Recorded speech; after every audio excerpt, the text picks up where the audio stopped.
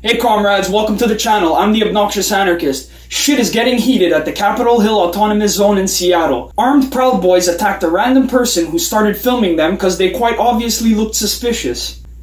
The Proud Boys then attacked this dude and smashed his phone. And I mean damn, they weren't looking to just smash his phone. They were out for blood.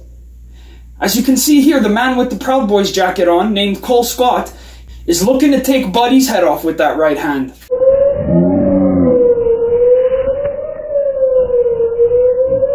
To any comrades at the Chaz, please be careful and remain vigilant.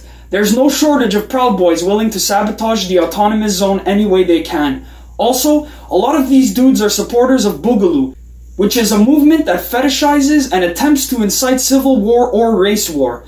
They try to act like they have common goals with anti-fascists, but please don't listen to their bullshit. We're against the state, bro. We're against the state. We don't like the state. We don't like the state. We don't like the state. Wait, we're all Americans, right? Why do you think you're here? They are not comrades. If you see these bozos wearing Hawaiian shirts, assault rifles, and tactical gear at a protest, then you know where your enemy is. Anarchists combat the state to liberate its oppressed. Right-wingers combat the state to keep people oppressed. There's no comparison to be made here. Boogaloo, you're no comrade of ours. Stay safe, comrades.